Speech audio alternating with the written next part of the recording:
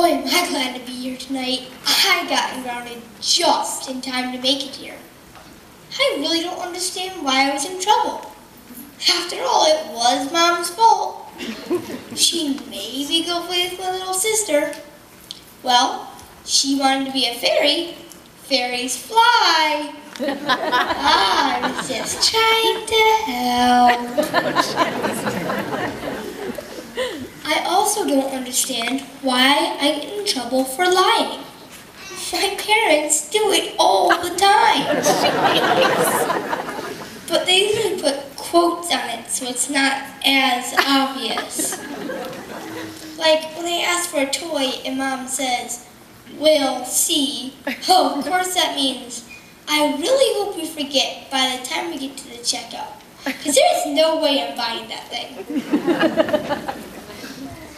And don't even get me started on Santa. It's always been a big deal to leave the milk and cookies out for Santa. You aren't fooling me, man. I'm 10 years old. There is no way those cookies are lasting one night with my dad in the house. But yet, they're mysteriously gone in the morning. Santa didn't get one of them. So is everybody ready for Christmas? Yes. I've already started on my list. I don't think my parents are too happy about it though. Just because I'm asking for cooler things like a new dirt bike or an Xbox One. I can tell because there's been a rise in the amount of mumbling in the house every time they walk past the list. I'll take it easy on them though. I'll just ask Sarah for all that stuff.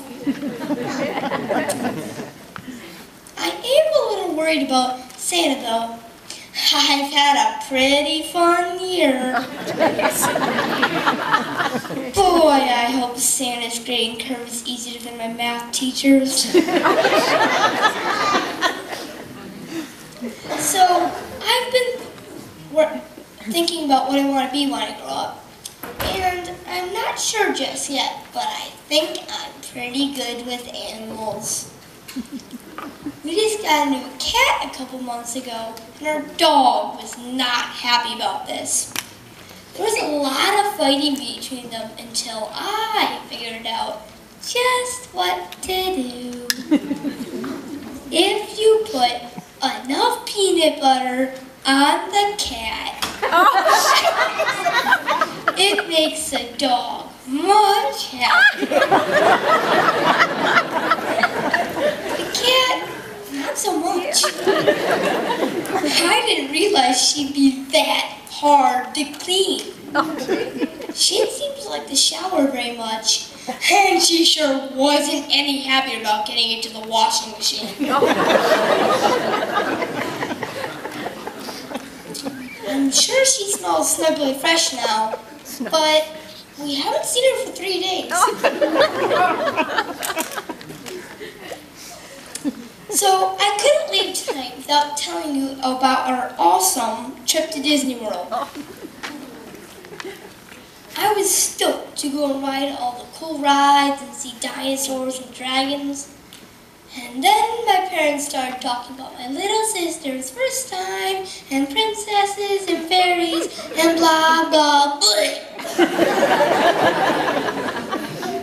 I was getting worried.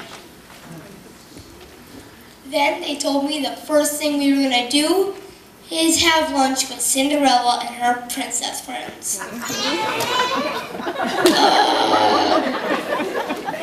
FYI for you parents out there, the last thing on every 10-year-old boy's list at Disney is going to see princesses.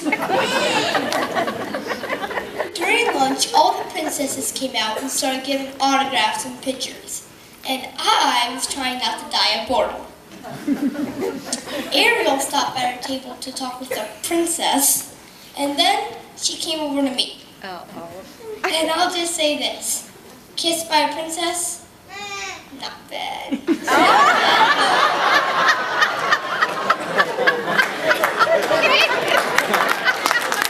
Okay, so I couldn't leave tonight without I'll tell you about our, Okay, so I know my time's almost up and all, but I want to leave you with this. My friends last year loved my joke and said I had to do another one. So I'm going to give you this one. Why can't you hear a pterodactyl go to the bathroom? I don't know. Why? Because the P is silent. Peace.